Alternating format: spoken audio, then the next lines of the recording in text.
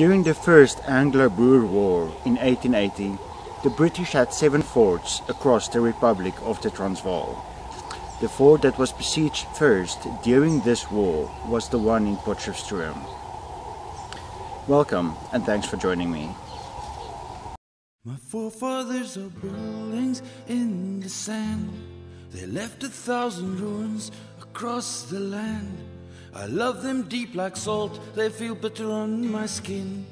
I believe in pleasure, they believe in sin. Listen to the crying in the street, all the lonely people that you meet. Children of the trench coat like rats in a trap, but the little ones are dancing to the jukebox rap.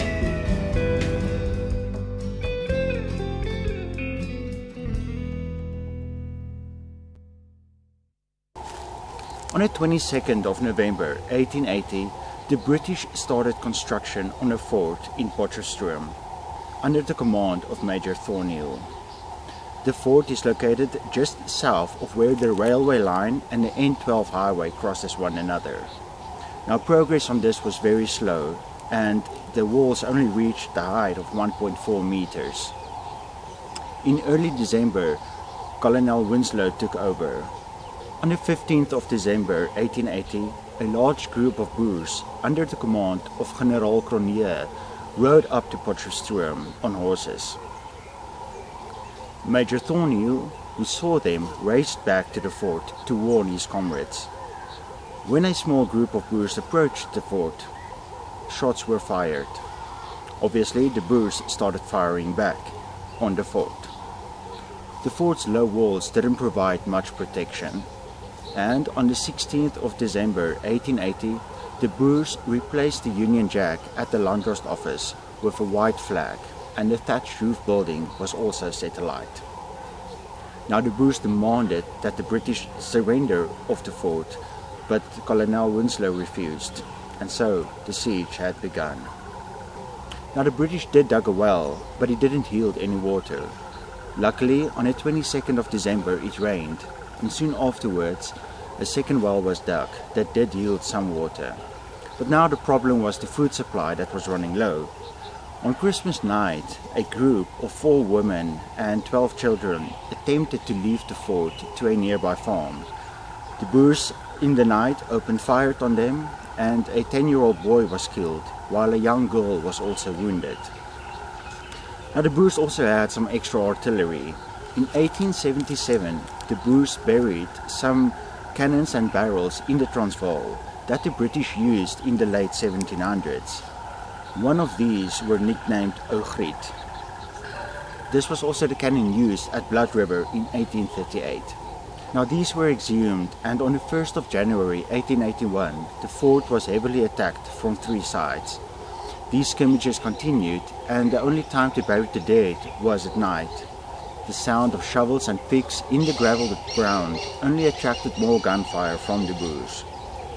Damages to the fort were repaired at night with sandbags, but the rain made the conditions worse.